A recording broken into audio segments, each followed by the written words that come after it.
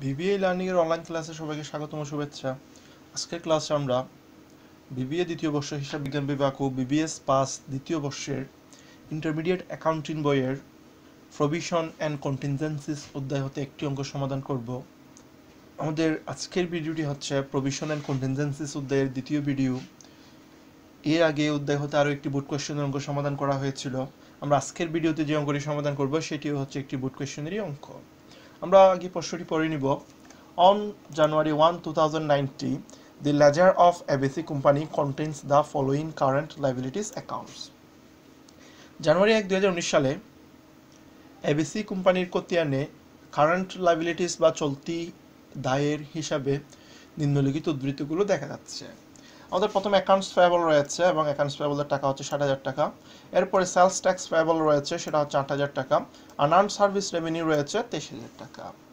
এরপরে বলা আছে during January the following selected transaction occurred. জানুয়ারি মাসের নিম্নলিখিত লেনদেনগুলো সংঘটিত হয়েছে।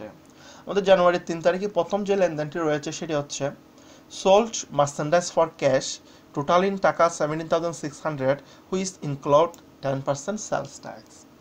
17,600 টাকার পণ্য বিক্রয় করা হয়েছে, যার মধ্যে 10% বিক্রয় কর অন্তর্ভুক্ত রয়েছে। 8 নম্বর যে ট্রানজ্যাকশনটি রয়েছে সেটা হচ্ছে provided service for customer who had paid cash in advance টাকা 15,000। একজন গ্রহীতাকে সেবা দেওয়া হয়েছে যে পূর্বে নগদ টাকা পরিশোধ করেছিল।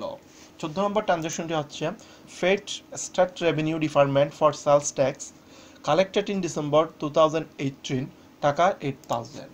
ডিসেম্বর মাসে যে বিক্রয় করে টাকা সংগ্রহ করা হয়েছিল রাজস্ব আয় বিভাগে সেই টাকা জমা করা হয়েছে। 21 জানুয়ারি 21 রয়েছে sold 500 units of a new product on credit টাকা 50 per unit plus 10% sales tax. নতুন একটি পণ্যর 500 একক বিক্রয় করা হয়েছে অন ক্রেডিট বাকিতে অফ টাকা 50 পার ইউনিট, একক প্রতি 50 টাকা প্লাস 10% সেলস ট্যাক্স, এবং এটার উপর আরও 10% বিক্রয় কর ধরা হয়েছে। এরপরে জানুয়ারি 25 ব্রুট টাকা 25,000 from prime bank on 3 month 10% টাকা 25,000 নোট। প্রাইম ব্যাংক হতে 3 মাস মেয়াদি 10% একটা নোটের মাধ্যমে 25,000 টাকা ধার নেওয়া হয়েছে। আমাদের উপরে জানুয়ারি 1, 2019 কিছু ব্যালেন্স রয়েছে এবং জানুয়ারি মাসের জন্য কিছু ট্রানজ্যাকশন রয়েছে। আমাদের ইনস্ট্রাকশন রয়েছে দুইটি। আমরা প্রথমে এ নাম্বার ইনস্ট্রাকশনটি দেখব। জার্নালাইজ দ্য জানুয়ারি ট্রানজ্যাকশন, জানুয়ারি মাসের লেনদেনগুলোকে জাবেদাভুক্ত করো।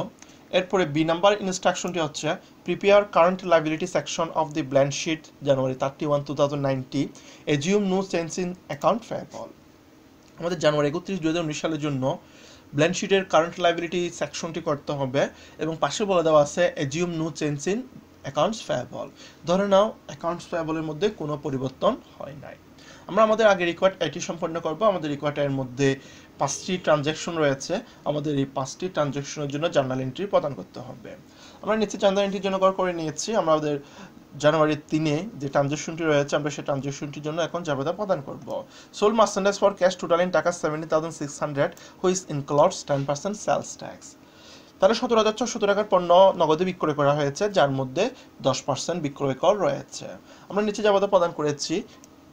পণ্যটি ক্যাশে বিক্রয় করা হয়েছে, তাই আমরা ক্যাশকে ডেবিট করেছি, সেলসকে ক্রেডিট করেছি এবং সেলস ট্যাক্স পেয়েবলকে ক্রেডিট করেছি। আমাদের টোটাল ক্যাশ হচ্ছে 17,600 টাকা, তাই আমরা ক্যাশ বলে 17,600 টাকা বসিয়েছি। এই 17,600 টাকার মধ্যে আমাদের সেলস এবং সেলস ট্যাক্স পেয়েবলের টাকা অন্তর্ভুক্ত রয়েছে, আর আমাদের ট্যাক্স রেট হচ্ছে 10%। আমাদের সেলসের টাকা বের করতে গেলে এই 17,600কে 110 দিয়ে ভাগ করে 100 দিয়ে গুণ করে দিলে আমাদের সেলসের টাকা বের হয়ে আসবে। আবার সেলস ট্যাক্স পেয়েবলের টাকা বের করতে গেলে 17,600কে 110 দিয়ে ভাগ করে 10 দিয়ে গুণ করে দিলে আমাদের সেলস ট্যাক্স পেয়েবলের টাকা বের হয়ে আসবে। আমাদের এই কাজটি তখনই করতে হবে যখন মোট টাকার মধ্যে ট্যাক্স ও ভ্যাটের টাকা অন্তর্ভুক্ত থাকবে। সেই হিসেবে 17,600কে আমরা 110 দিয়ে ভাগ করে 100 দিয়ে গুণ করে দিলে সেলসের টাকা পেয়ে যাচ্ছি। একইভাবে 110 দিয়ে ভাগ করে যখন আমরা 10 দিয়ে গুণ করে দিব তখন সেলস ট্যাক্স পেয়েবলের টাকা পেয়ে যাচ্ছি। ব্যাখ্যা প্রদান করলাম two record sales with sales tax. আমাদের জানুয়ারি 8 ট্রানজ্যাকশনটি হচ্ছে provided service for customer who had paid cash in advance টাকা 15,000। একজন কাস্টমারকে সেবা প্রদান করা হয়েছে 15,000 টাকার, যে তার টাকা পূর্বে পরিশোধ করেছিল। আমরা পূর্বে যখন কোনো কাস্টমারের কাছ থেকে অ্যাডভান্স টাকা গ্রহণ করেছিলাম সেটাকে আমরা আনআর্ন সার্ভিস রেভিনিউতে দেখিয়েছিলাম। এখন আনআর্ন সার্ভিস রেভিনিউতে অন্তর্ভুক্ত কোনো কাস্টমারকে যখন সেবা প্রদান করে ফেলেছি তাহলে আমাদের আনআর্ন সার্ভিস রেভিনিউকে ডেবিট করতে হবে, সার্ভিস রেভিনিউকে ক্রেডিট করতে হবে। টাকার পরিমাণ হচ্ছে 15,000 টাকা। আমরা নিচে ব্যাখ্যা প্রদান করেছি two record provided service to customer who has paid in advance.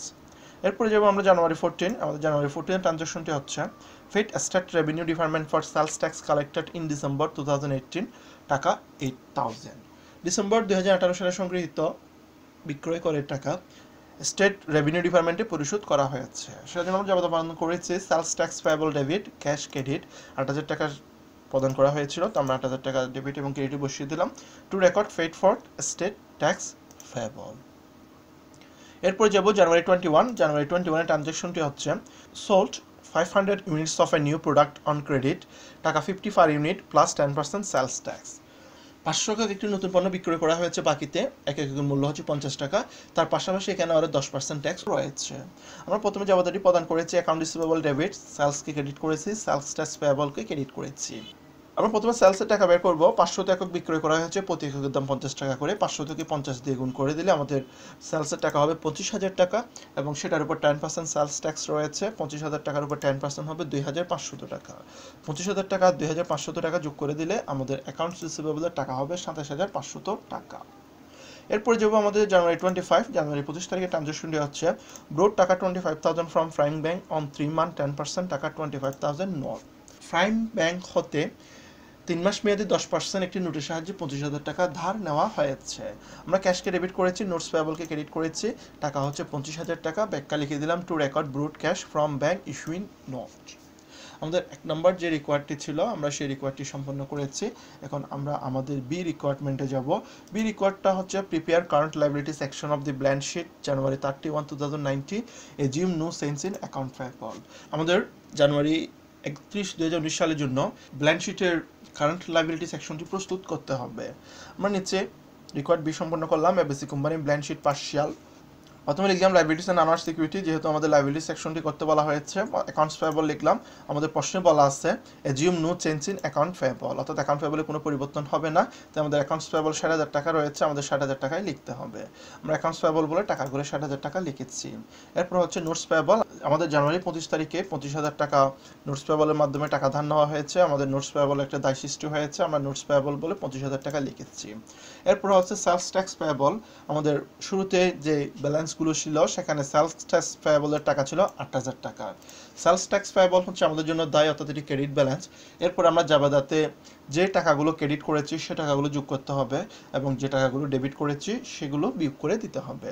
তো আমরা 8,000 টাকা থেকে প্রথম জাবেদায় সেলস ট্যাক্স পেয়েবল ক্রেডিট করেছি 1,600 টাকা, সেটা যোগ করতে হবে। আবার 14 তারিখের জাবেদায় সেলস ট্যাক্স পেয়েবল ডেবিট করেছি 8,000 টাকা, সেটা বিয়োগ করতে হবে। এবং 21 তারিখে সে সেলস ট্যাক্স পেয়েবল ক্রেডিট করেছি 2,500 টাকা, সেটা যোগ করতে হবে। আমরা 8,000 টাকার সাথে 1,400 টাকা যোগ করেছি। এরপরে 8,000 টাকা যেটা স্টেট রেভিনিউ ডিপার্টমেন্টে পরিশোধ করা হয়েছিল সেটা বিয়োগ করেছি, পাশাপাশি আবার 2,500 টাকা আমাদের জানুয়ারি 21 তারিখে সেলস ট্যাক্স পেয়েবল ক্রেডিট 2,500 টাকা, সেটা যোগ করে দিয়েছি। 8,000 টাকা 1,400 টাকা এবং 2,500 টাকা যোগ করে সেটা থেকে 8,000 টাকা বিয়োগ করলে আমাদের টাকা বের হয়ে আসবে 4,100 টাকা।